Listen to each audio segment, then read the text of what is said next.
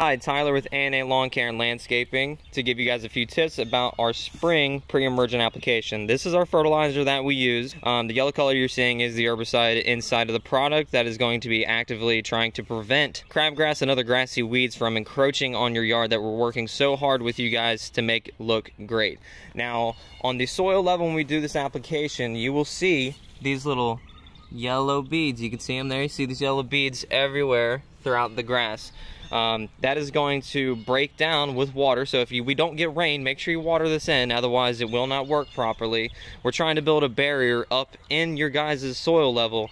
That way when that grass tries to germinate, the crabgrass, the Johnson grass, those types of things, they're going to help prevent them. Anything that does creep through, of course, we will follow up in our future applications with a select herbicide to take care of it. But I just wanted to give you guys a few pointers to what to expect when we come out there. Look forward to seeing you guys on the lawn. Tyler with A&A, signing out.